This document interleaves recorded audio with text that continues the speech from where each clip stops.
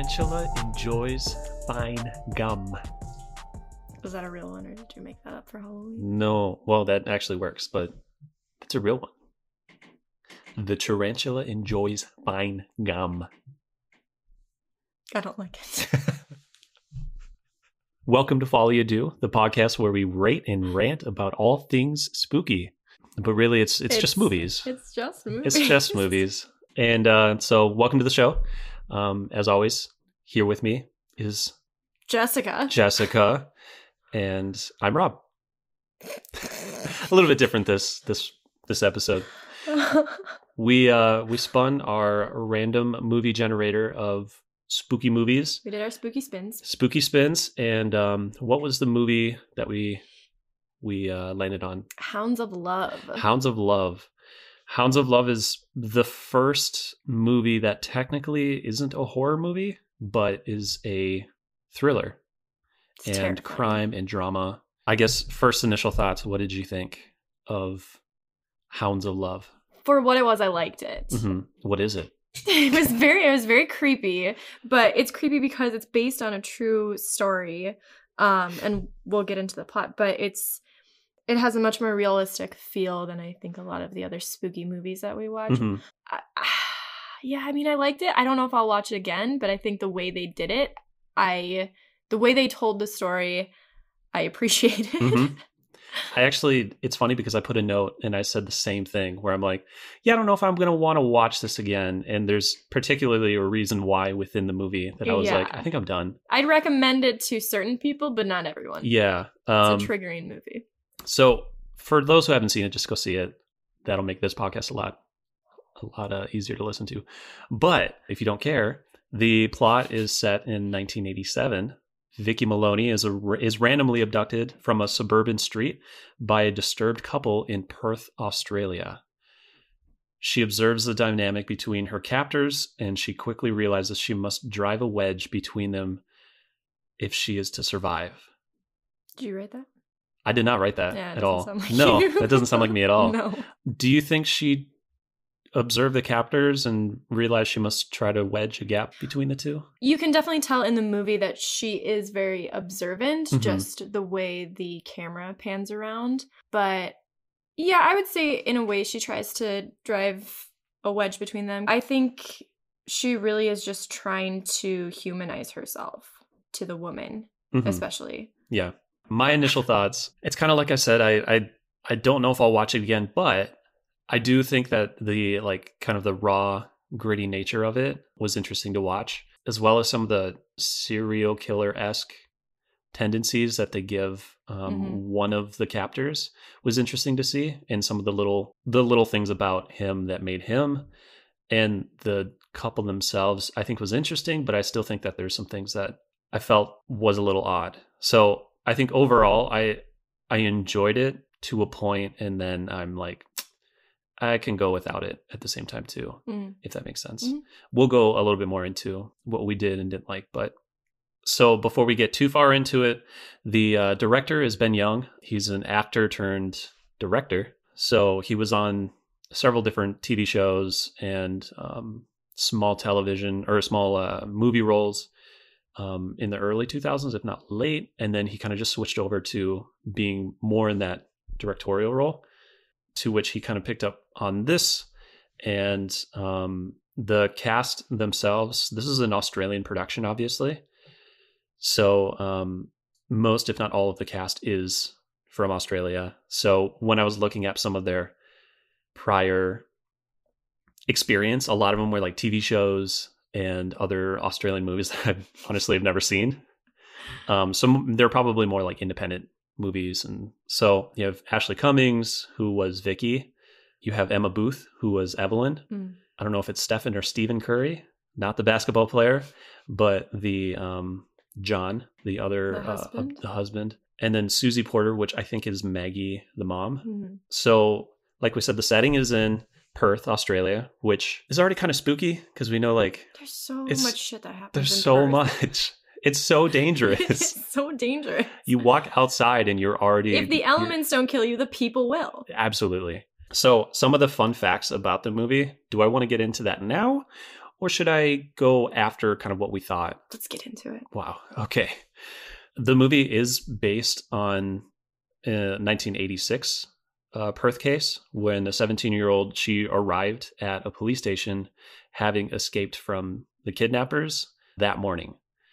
And then she described the whole scene, including them kidnapping them or her. And she was able to remember one of their names after reading the sleeping pills, which they made prevalent in the movie, but it wasn't as important in the sense of maybe, I guess maybe near the ending where in the movie, they focused more on like the address as a hint that she could give versus not so much their names. Not so much their names. So she read out the name Stephen Birdie, and the police had I'm drawing a blank. Holy shit! They had a profile on him already, or they knew of him, or no? So they captured him, and then he led them to the series of graves in the national park. So which was in the movie as well.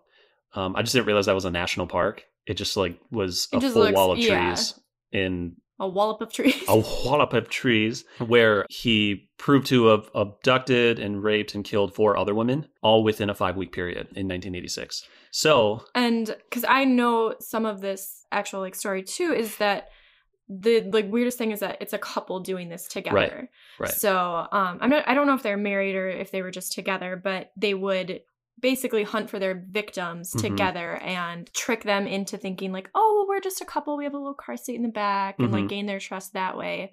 And then from what I remember, from what I've heard of the story is that the victim who escaped, who went to the police, she had to kind of prove to them that, no, I was abducted. And she had left little earrings or little bits of lipstick and stuff like that, of her own belongings around the house to try and leave a trail in case she did die, and then someone could find it. Yeah, that's smart.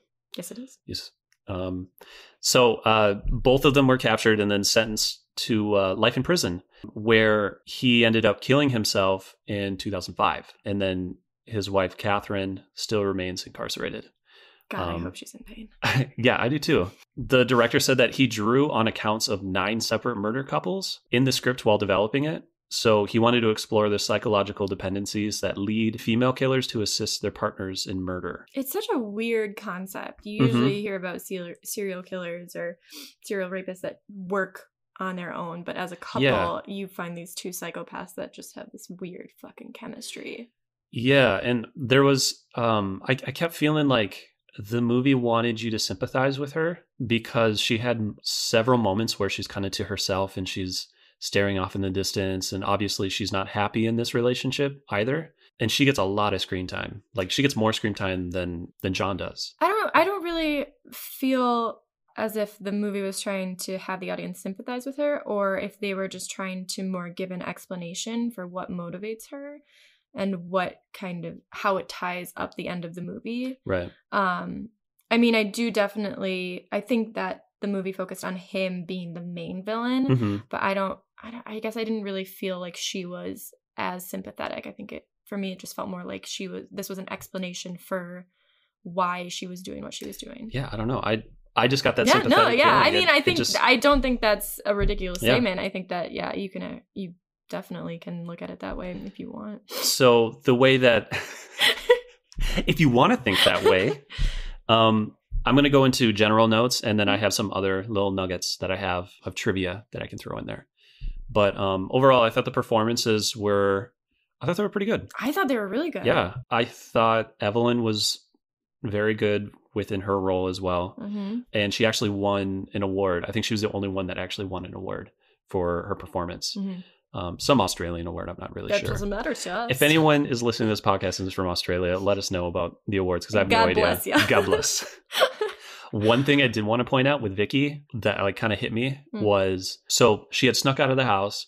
They abduct her by picking her up and offering her weed some for a weed. party she's going to, and just kind of the thing we'll give you a ride, but we have to pick something up first. Right. So then they do what they can to get her back or to their house. Once they get to the house, eventually she does. She accepts the drink and they spike her drink, to which she starts realizing everything. They already know that they have her, so they're playing with her at this point. And she's slowly trying to get out of the house, but she can't. She's starting to lose consciousness. And it was the point in which they both kind of surround her. And at that point, she just crumbles on the floor and just starts crying. It was that point where I was like, holy shit, like that. To me, it was like, I wonder if that's what it's like for those that have been in that situation. Like, I'm just, what, like, it's almost like I just can't. Physically, she can't. If she's drugged, she's definitely, I mean, I think they were trying to show that mentally she was registering what was happening to her. Yeah. Right. So then physically and at that point, if you're drugged, you're just kind of collapsing and watching this happen until you literally like pass out. So I think, that was a really terrifying moment. Right. Knowing that there's just nothing she can do. Mm-hmm. And I really like that moment because that's where it really hit. And then they continue with like these longer form shots where they're chaining her together and stuff. And I actually, I know you know this, but I really enjoy longer shots like that too, rather than just like quick cuts, looking at the chain, look at how dirty the chain is, blah, blah, blah. But overall, did you think aesthetically they captured the 80s? Did it feel like the 80s? Yeah, I mean, because I feel like there's movies where they're like, no, it's the 80s. And you're like, this movie is trying to be back into that time. And I'm sure it's like really hard for them just to stay as, to the T. Mm-hmm. But I thought they did a pretty good job. I think they did. Part of me feels like Perth still looks like that anyway. So maybe it was really easy for them to do it. I don't know. And then they also had like filters. They used some light, some heavy filters, which I think worked. And then I have a note for blood. We're fans of blood in the sense that like we want realistic blood. It's got to be realistic. And if it's not, it should work with the movie that it's in. Yeah. Right? So I thought the blood was pretty good in this movie. It seemed pretty realistic. There wasn't anything too crazy they did with the blood. There weren't a lot of very gory scenes. Thank God. Yeah, there was a lot of implied kind of torture. There's a lot of implied torture and violence, which, especially for this subject, I really hate. And I know it's a crazy statement to make, but I hate rape scenes. What? You do? I know, right? Huh. Yeah. Well. I know. But so, and this was a story based around serial rapists, and they didn't show any of that kind of graphic content directly. Right. It was all implied. Right. So you would have shots of, her screaming and the door shutting and them with their kind of like tools and everything like that. And then it would cut to, her the next day just basically broken and bruised and bloody and everything like that. And for me, I was still terrified watching the movie. So I really, hats off to you for doing that. I mean, I was watching you kind of cringing with a good amount of the scenes too. So it definitely was tense. It definitely had its tense moments. I think it delivered what it was trying to deliver. There were slow motion shots that they were doing right away when they were kind of introducing our abductors. Watching teenage girls, just they're out. What did they call it? Netball? What? Oh, netball. Yeah. It's my Australian. No, it sounds like you're saying nipple. Nipple. And then it made me think, because I kept doing these shots, so it made me wonder if, and it might just be me, but just the thought that they were having these slow motion shots because from the captee's standpoint, every second feels like an eternity. So when they do these slow motion shots of people doing normal things, it's, kind of taking you into the mindset of Vicky and her torture and stuff like that. Yeah, I think that's interesting. I think too, what I really liked about the slow motion shots is that it seemed that the camera was panning at a regular pace, maybe like slightly slowed down, but the actual action in the shots where like you have kids jump roping or people starting up their lawnmower, that was really slowed down. So kind of, which I liked that difference instead of just like a very slow panning thing, or the camera's just stationary and focused on one action. The camera's panning in a kind of like the guy that was mowing his lawn, the dirt lawn. What are you gonna mow? And you're in Australia. Everything's dried out. Just leave it. It's gonna die. Yeah. And then some of the other things I want to note too is just the ambiance and the music. So I have a hard time with it just because sometimes I just forget to pay attention to the music or anything like that. Essentially, it was just very unsettling. I think for the most part, they did a good job with the music. And during this whole movie and plot, this was taking place apparently during like Christmas time. So, and I told Rob this, and I've said this multiple times, I hate Christmas. So, and especially Christmas music. I was talking with my Halloween's friends. where it's at. Yeah. But I was talking with my friends the other day, and they're like, what's your favorite Christmas music? Or like, if you had to choose between like this shitty Christmas song and this one, which would you choose? And I said, I hate all Christmas music except for Muppets Christmas. So the fact that they were playing Christmas music during some of these terrifying moments just solidifies my hatred for Christmas. Well, we also pointed out too, like, they're not even like good Christmas music. Like, if you had to pick, and I don't mean like good, I mean like Muppets good. Muppets good. They're like the really old 1950s Christmas music before the Mariah Careys, before all of the other covers that became famous. They were just like gross grandma. Yeah, for me, it's kind of the Christmas music you hear when you're stuck in winter traffic versus the kind of Christmas music you're listening to when you're driving around looking at the lights. Exactly. You know? Yeah, it's just it was kind of gross. But the other thing too was some of the Australian slang that we're just not used to. They were throwing some slang around, and it was interesting just to be like, I like some of them. I like. What was the food one again? The spag bowl. Spag bowl, which it was Vicky and her mom's like, oh, I made spag bowl, don't you like it, or something like that? And it was a British accent. Close. Yeah. And I could tell, like, we were both thinking about what the fuck is spag bowl? Like, I've never heard of that dish. And then I saw they're eating spaghetti, and I was like, okay, it's spaghetti bolognese. You got it. It's like their slang it's not like it's crazy. It just takes a second. You're like, yeah. Oh, I mean, I guess that makes sense. The other thing we wanted to note too was the obscenely high door handles in every house. Okay, I've never been to Australia. Nope. Is that a thing? The door handles, I thought in certain scenes that the people were on their knees facing a door and the door handles like above their head. And I was like, why the fuck are they crawling on their knees? What are they doing? And then nope, that's just where the door handle is on like your bedroom door. They just like the feeling of like being a toddler again, where you just have to like reach to open up a door. It's so weird. It's really weird. For me, being a 6'4" tall person, a tall man, you could poke your eye out. I would love it. It'd be great. I'm tired of door handles that are just like so low, or countertops that are way too low. You're just a freak. It's just a waste of time. You're too and tall. It hurts my back. I don't need that. You're really bending down to open a door. Sometimes, yeah. It's weird. I don't go through those doors anymore. Well, I'm 5'5", so the world is right with me. Yeah. I'm almost a foot taller than you. Perfectly average. Well, that's great. And I'm not.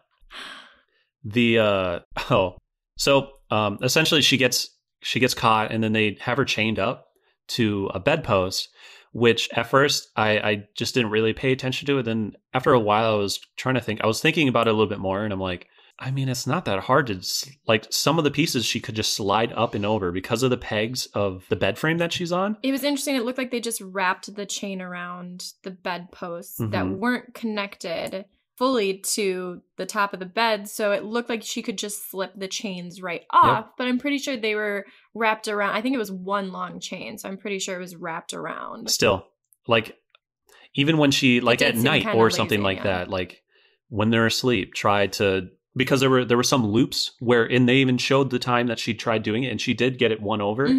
They're just loops that are looping around this one. Around. When I'm saying a peg, I mean like the top is open. It's not looped into itself. So I don't think it's too crazy to think that she could have loosened it up, unlooped that, and then loosened up other things. And then she essentially is close to just like even being free. Well, at the very least, she has more room with the chain.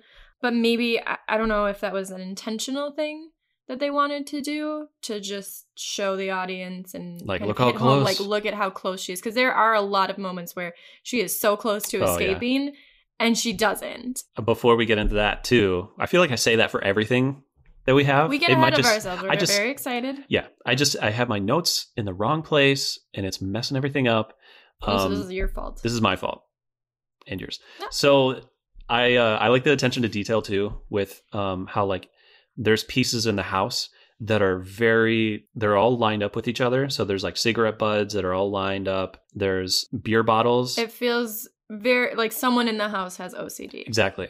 And I think we know which person does. Which person? It's John. Yep. So the serial killer. So I liked some of that. And I don't think they were very blunt with it. Although I guess there were a couple shots where that's what they show. So they did that. And then, going back to just her being chained up, there was a scene with her and Evelyn was basically just talking with her and cleaning her sheets. And there was just multiple times where you're just like, just do something.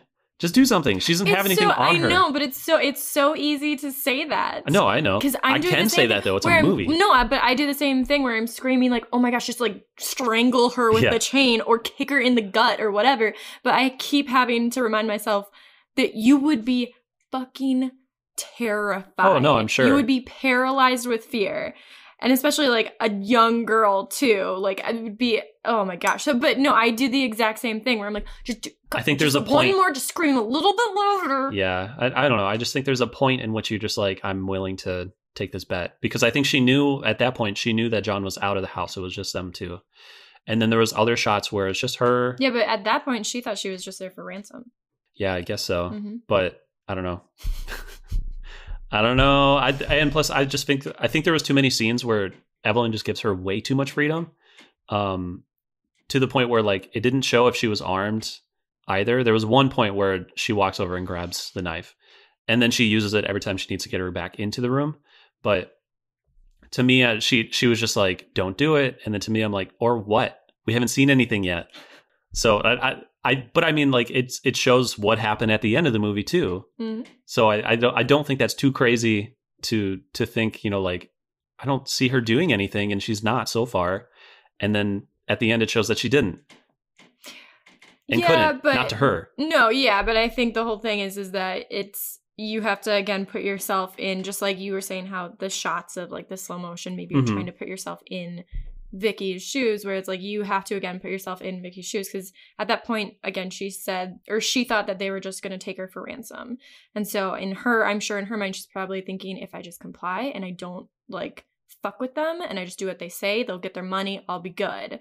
And then once things completely turn, then you're also questioning, these people are fucking nuts. I don't know what they could do to me. And I know it like it changes too, because she has her write a new note, or tells her to write a new note too. So and at the second note, clearly Vicky knows what's going to go down.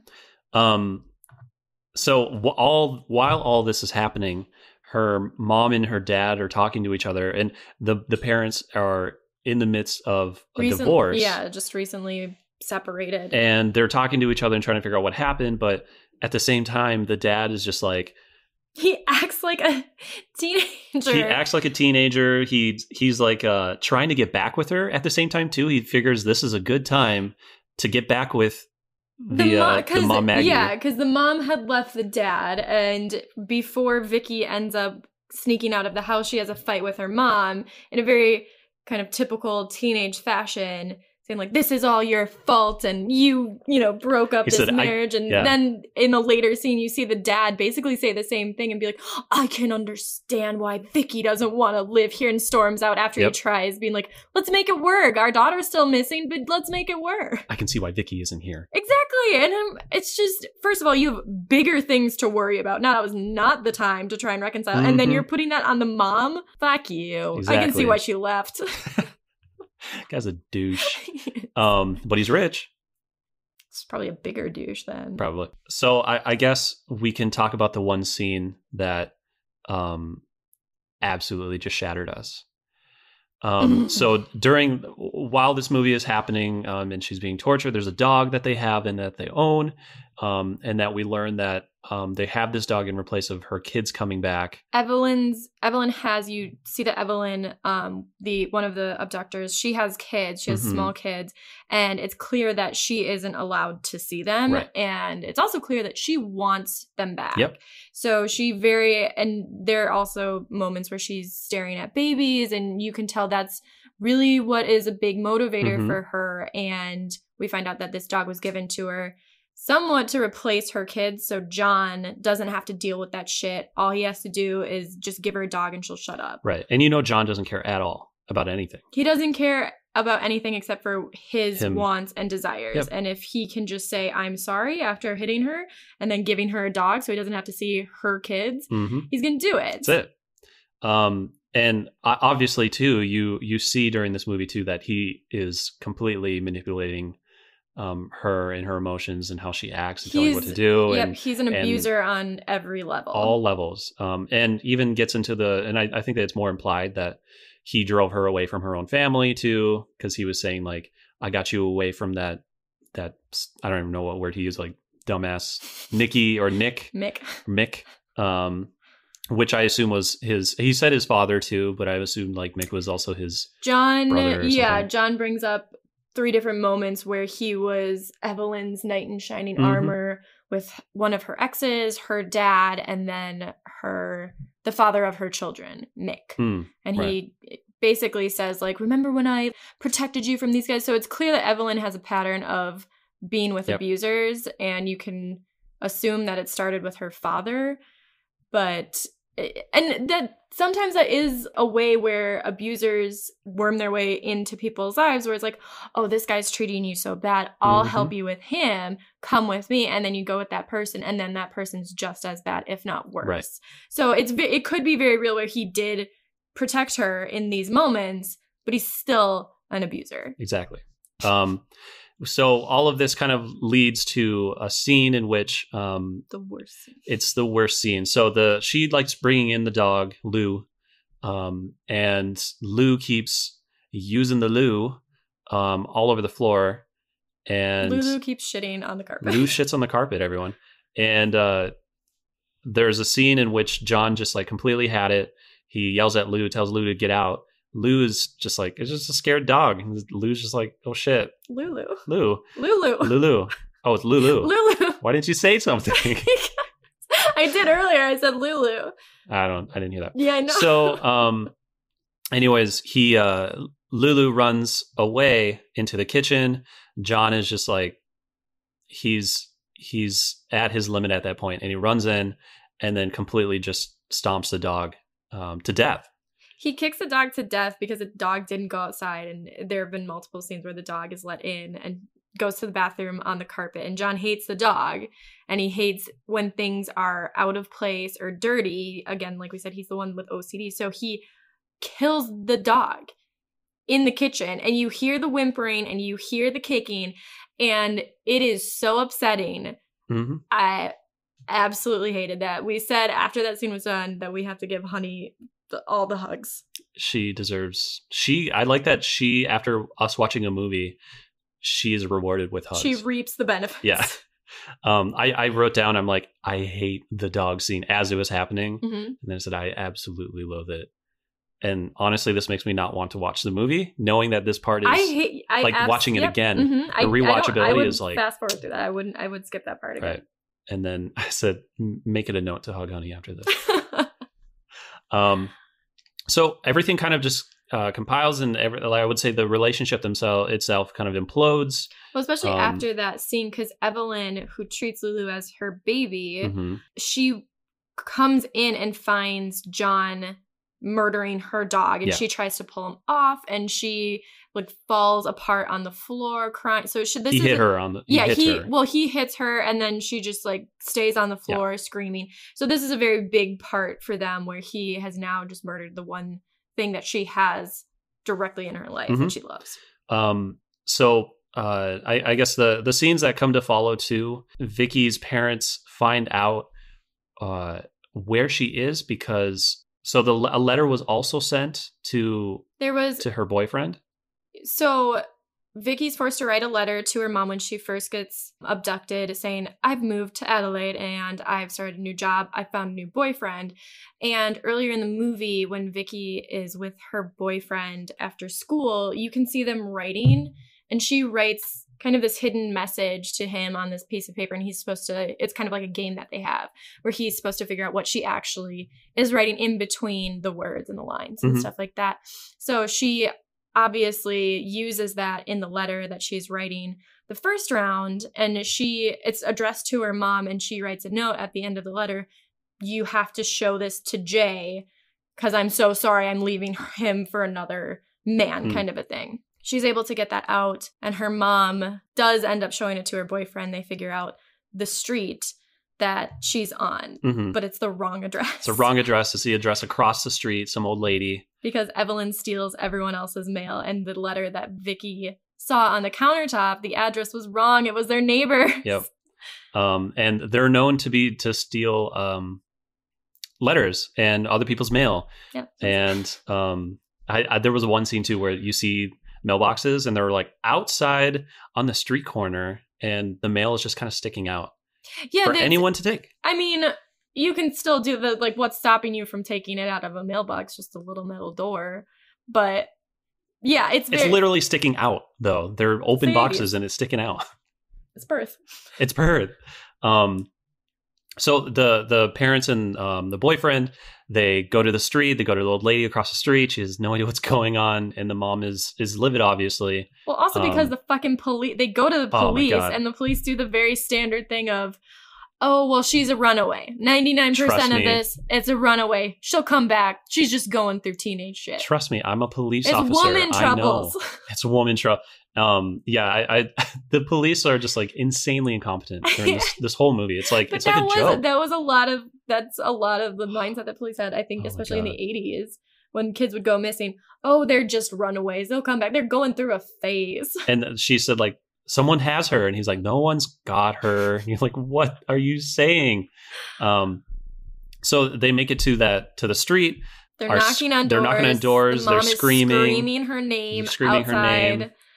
There's a point in which Evelyn is she's tasked by John to kill Vicky finally, and she, rather than stabbing her, she has her she instructs her to just essentially just eat sleeping pills, a whole bottle, which is a callback to the sleeping pill kind of fact that we had in the beginning, where she reads the name of the true captor. Story, yeah.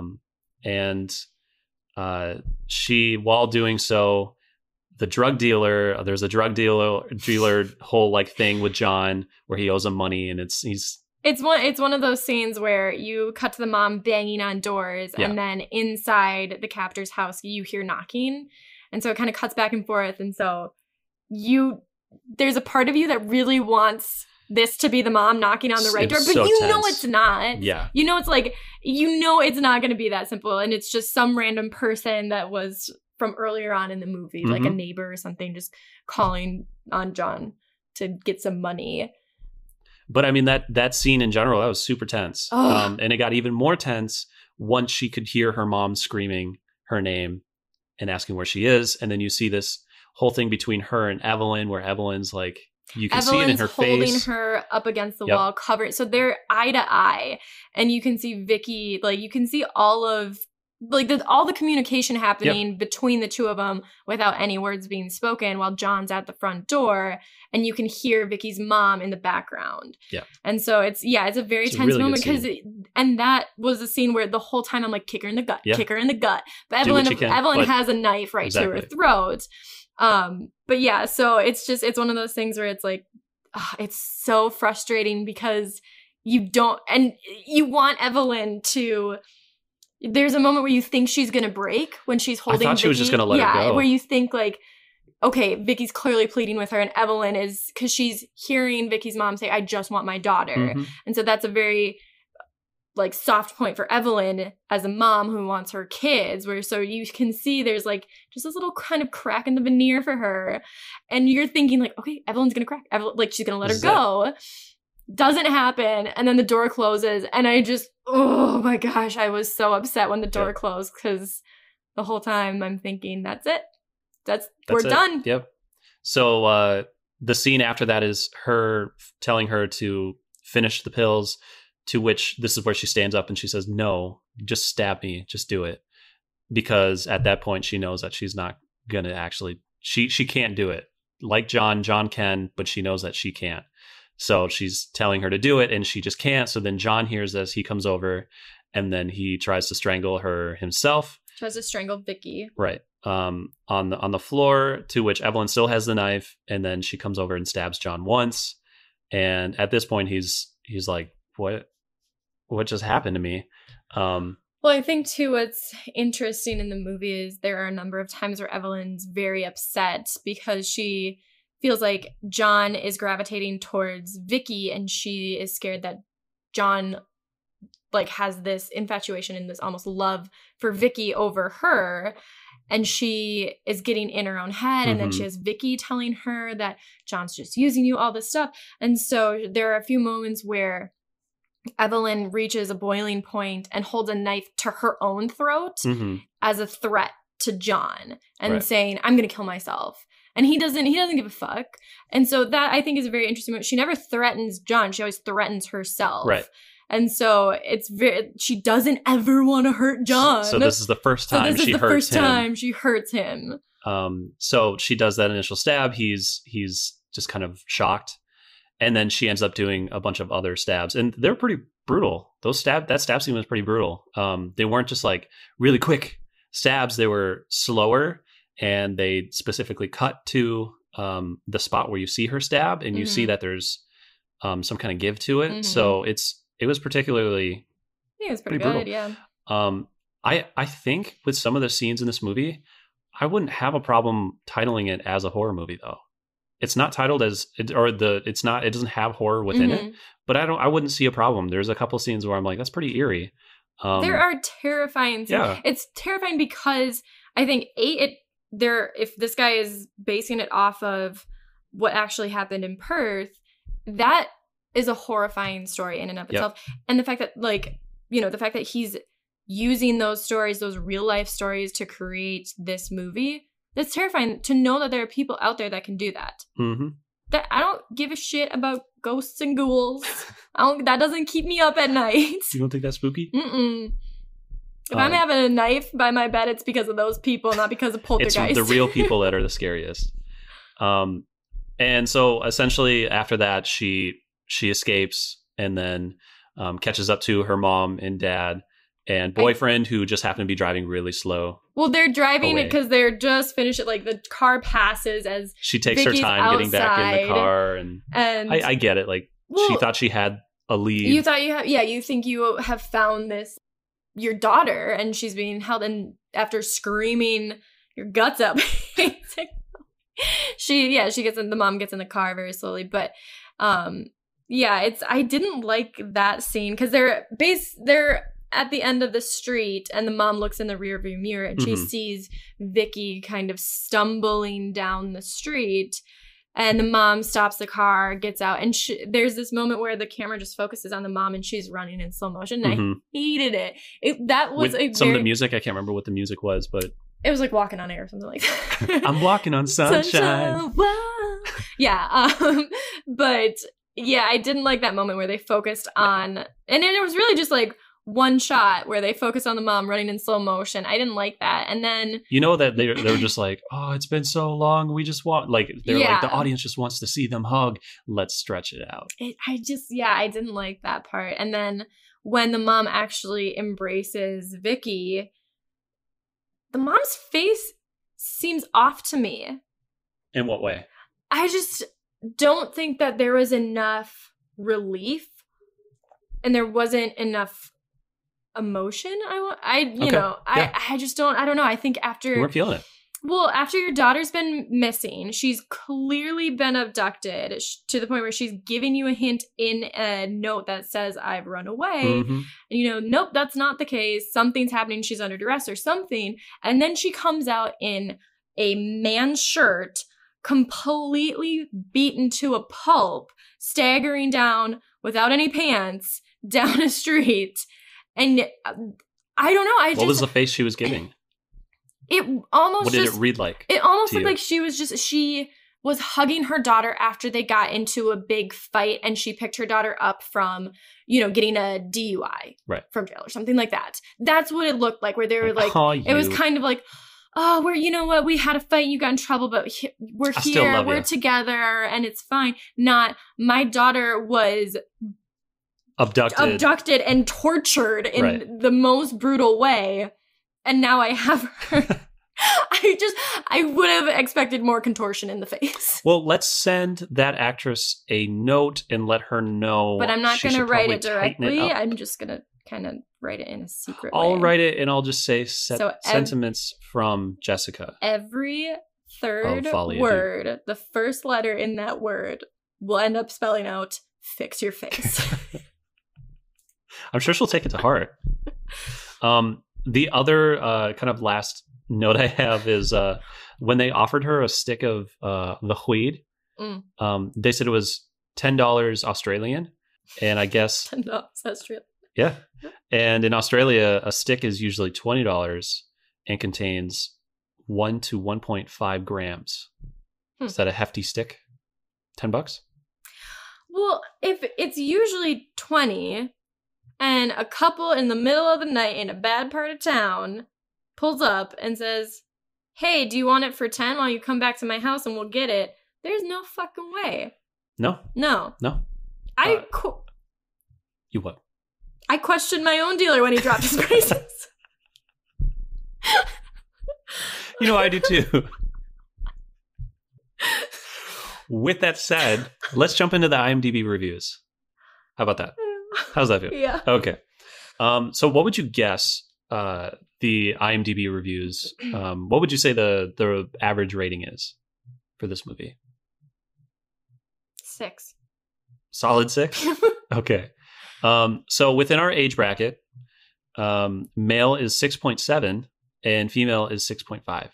Okay. All right. So the first review says, couple of monsters, 8 out of 10. Great movie about horrific stuff. There you go. Evelyn and John cruise Perth schoolyards, fish for teenage girls with friendly Aussie banter and car ride offers. The pleasantries end right there. As a secret predator couple in the neighborhood, Emma Booth and Stephen Curry are spectacular in their complicated performance. Charming, slick and methodical, brutal and sadistic. Vulnerable and suspicious. All bases are covered. Hounds of Love is about a serial sexual homicide, and it is as brutal as it sounds. Not in an exploitive manner, but in its believable depiction of perversion and the matter of fact execution by the monsters. Mm-hmm. Sporting a cheesy mustache, Curry presents a tiny, unassuming wimp. He is humiliated and berated about owing money, yet deep inside he is a tight, wound ball of explosion and the creepy manipulator of all the crimes. Evelyn is more than willing accomplice, but she has a wounded past, shows some semblance of sympathy, and is thus the weak link in the monster couple. How all this plays out in the recent triangle is expertly framed by newbie filmmaker Ben Young. Hounds of Love is difficult to watch, but is also difficult to ignore. Yeah. I mean, I don't think there's really... I don't have any arguments. It's interesting. Yeah, this review is like very matter of fact. Like, I guess so. I'm not sure. I don't know. I don't know if I was coming in to read it. I guess it's helpful. That explains the movie. Yeah. So review 2. What is the point? What? 2 out of 10. I haven't been desperately looking for decent thrillers, and every time it is the same thing. If I don't stop myself, I can find myself coming back here and write the same review over and over again. This time, it's about a codependent couple who kidnap and kill young girls. There is some story about their own woman's children, but it's not very clear. It's not very clear. Are they gone? Taken by social services? A fucking idiot.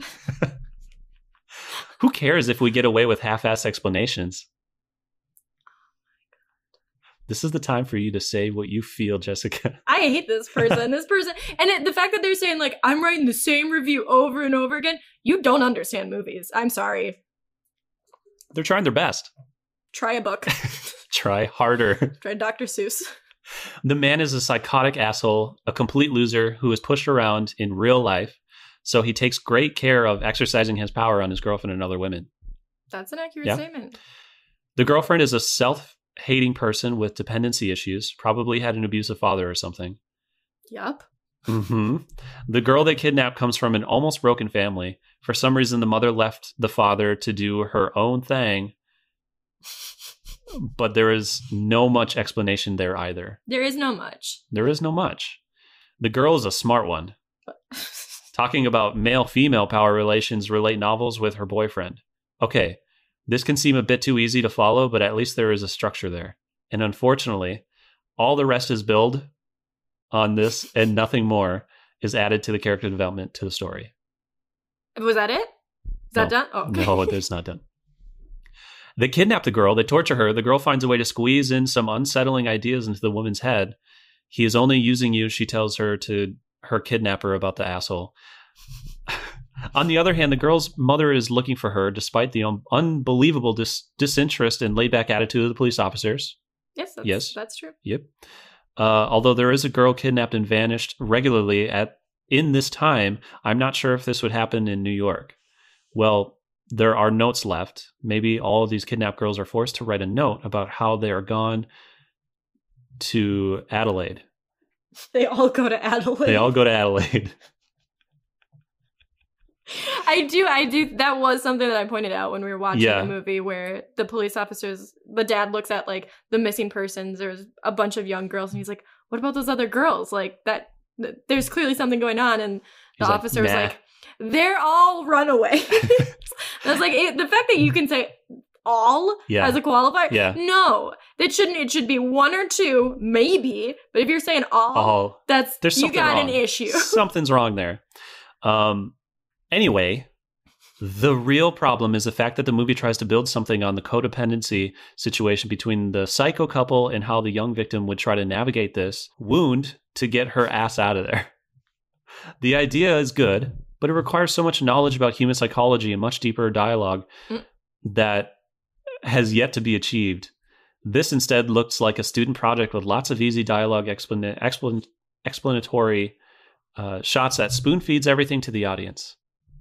Wait, I'm sorry. So were they saying that there's too many like psychological references or terms or situations that aren't explained, but are?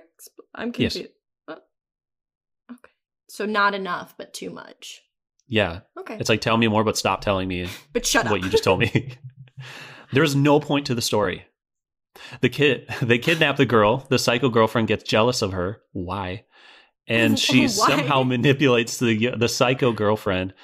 And right about the psycho boyfriend was about to kill the victim. And I said right about, I meant right about because that is what they wrote.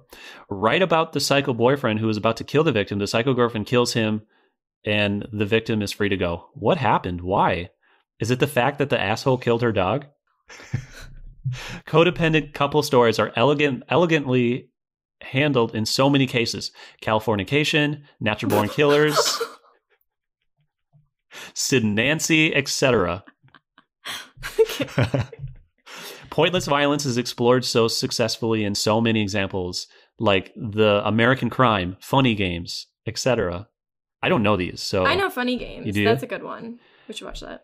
So please just do some little effort if you're going to try to measure up to these. People got so lazy. Okay, I just want to be clear. So is this person saying that they're not living up to Funny Games? Yes. And they're saying that this was a pointless story? And they said it was lazy. Okay. Well, just looking at Funny Games, it's just about two psychos. And there's clearly a dominant and a submissive. And all they do is torture and kill a family and then move on to the next. The cycle starts over. They both kill? Yeah, they're both in on it. But there's clearly a dominant and a submissive in the relationship. And all they do is just psychologically torture and physically torture a family. And then the way they introduce themselves to this family that they kill in the movie, that's how they introduce themselves to the next family at the very end. So that is, if you're talking about pointless violence, it's a good movie. I like it. I will recommend it. Pointless violence. And a movie that repeats itself. But what's the point? You're telling a story. I don't know, entertainment. That's the point. Well, let's see if review number 3 has their shit together. Review number 3, not seeing it. 2 out of 10. The positive reviews. The movie itself isn't poorly done. It's professional. The acting is solid. The film is quality. There are no mistakes that catch the eye. But it also really doesn't go anywhere. I'm not sure what the entertaining part of this movie was supposed to be. There's no real suspense to speak of.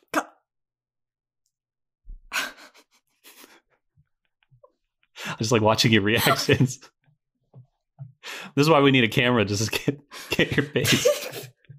I suppose if you stretched, you could say there was some psychological intrigue, but not even to make you think about anything worthwhile.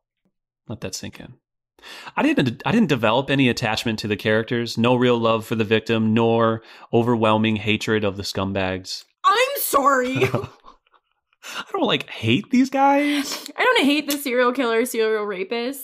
They're fine, I guess. They're okay. They had a dog. A dog.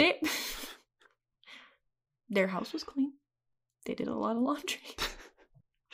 The movie just kind of tells this story in a pretty bland way and then ends. Waste of time, IMO. You stupid. So that is what we got for the reviews, the IMDb reviews. What did you think of that? No. Great. Let's go into our final reviews. Jessica, what is your final review for Hounds of Love? Rewatchability. For me, it's not there. But I thought it was well done. I thought the performances were really good. And I was interested in the whole story. There wasn't a part where I thought it was moving too slow or I was bored. So for me, I would probably rate it 6.2. 6.2? Yeah. All right. Once again, while you were trying to figure that out, if you noticed I was typing, Yeah. just to show I gave it a 6.3. I agree. I think the movie was put together really well. Mm-hmm. I think the acting was really good. Mm-hmm. Really raw, really gritty. I think they did a great job portraying even the victims at times in certain situations. I think there were some scenes that were just like, okay, it's very convenient that this happened. Yeah. And as we know, we can't say, well, it's based on a true story, because it's not. The whole thing that happened wasn't based on one story. It was an amalgamation of other stories together too. But I other than the dog scene, which I know was terrible. That was really bad to watch. But again, and I really do appreciate this about this movie, is that they didn't show, because I am not a fan of gore. Yeah. I don't like gore for gore's sake. I can take stabbings and I can take it up to a certain point, but then once you're past that point, it's literally just torture porn. Yep. And they didn't have any scenes of them murdering the dog, which I really appreciate. It was all off camera. And I think they didn't just have these frivolous rape scenes, which I think a lot of movies do. They implied a lot. And there was enough terror for me in the scenes that they did have, that it did the job. Yeah, and you know how I think about certain things like that too, where I'm like, you don't have to show that. You can just imply it. Yeah. And I still think that's just as powerful, if not even more powerful, than actually showing something happening. I think it obviously depends on the context of what's happening and when it happens, but I think they did a good job at that as well. So that is it for this week's show. Thank you for joining us. Make sure to follow our social channels. We're still finding our way out there when it comes to the social media scene, especially within podcasts. So thank you for listening, and watch our social channels to find out what the next will be. Hopefully, next spooky spin we'll have. Oh man, hopefully it's something super spooky and. Well, we have Halloween coming up this weekend. Halloween is coming up, so I'm hoping we just get a banger. We get the perfect Halloween movie. Hell yeah. So with that said, thanks for listening, and sign us out, Jessica. Goodbye. Goodbye. Blow the man down, and pray pay attention and listen to me. Give me some time to blow the man down. I'm a deep water sailor just in from Hong Kong. Give me way, blow the man down. If you give me some ground.